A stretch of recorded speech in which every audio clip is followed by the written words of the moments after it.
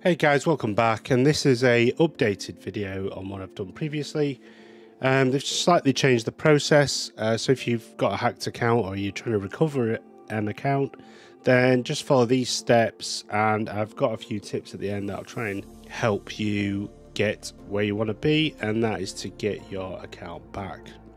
So first of all, you want to navigate to this URL. I will leave that in the description below, along with links to a few other videos that might be of use to you, but for now that's what we're going to focus on. Quick note as well, if you have been locked out for your 2FA for whatever reason, you can still use these forms and the My Cases section and the support options. It does let you log in there even if you can't log into your account itself. So either you've been fully hacked or half hacked, and what I mean by that is if you've been fully hacked you can't gain access at all, but there are some that have been like they've been hacked and banned but they've still got access to the account. Now if that happens you still have to log this request to get a response. So let's just dive into this. In this case I'm already logged in. If not, you'll have to create a temporary account, and you can see here it's saying that's my email, and then I want to log in, so that's fine. It says here it can take 24 hours to process and you'll be notified by email.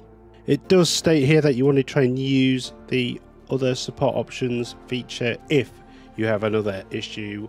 They do have filters on the form, but I'll touch on that a bit later on. Okay, so you have to follow these steps all the way to the finish to get a case number, but so let's follow these steps. So what would happen if you get to this form here?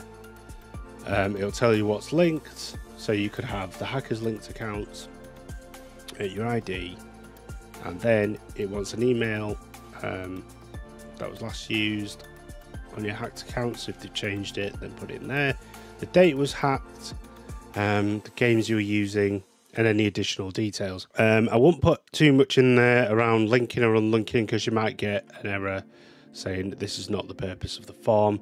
Just try it. If it gets rejected, just try it again and put less details in.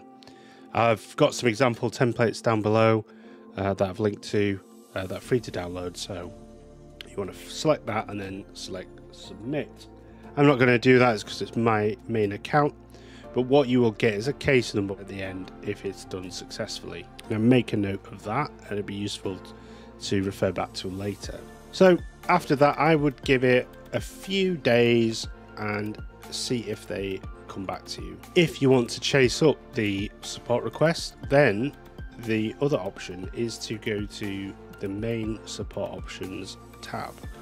I'll link that down below as well, and you see you've got support options and you've got My Cases. So I'll touch on this a bit later on. So you're armed now with your original case number and you want to chase it up. So either use one of these categories, you select a platform, doesn't really matter because of crossplay.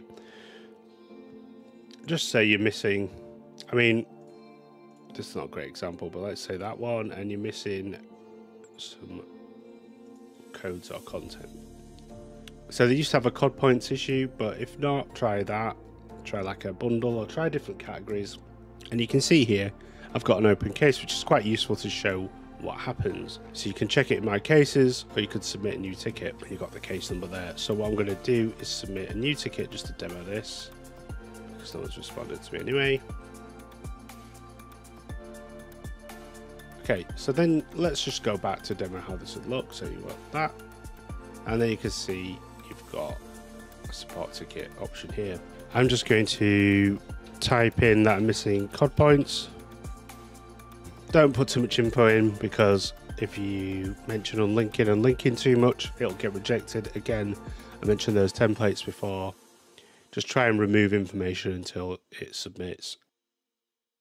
There you go. That's what you'd get for the Activision hacked account recovery, and you'll get this here as well. And now you could go to My Cases and you can see it's there. So the next step is to wait for them to reply. This could take a day or less. At the moment they've been quite slow, so I'm not sure what's going on, but once you get a reply you'll have an option in here to enter some details. Just say, oh sorry, my COD points are back now, I didn't mean that, but could you help me recover my hacked account. This is the case number, blah, blah, blah. They should then help you from that point on because you've got through the filters. Now this should work for any sort of issue. That's the example of how to get an account recovered if it's been hacked. Feel free to join the Discord, that's the links down below. Just join the community there, it's quite helpful.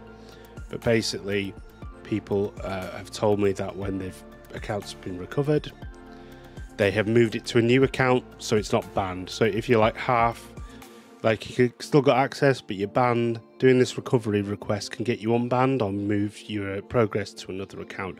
So it's worth doing that, especially if you have been hacked. There is a video on that down below. I'll link a load of videos that I think might be useful for you about like appealing that and 2FA issues, which I've had as well. So I hope that helps you guys. Feel free to leave a comment down below or join the Discord. There is a link down below to that.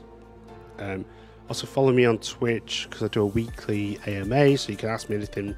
I'll be live for about an hour or two.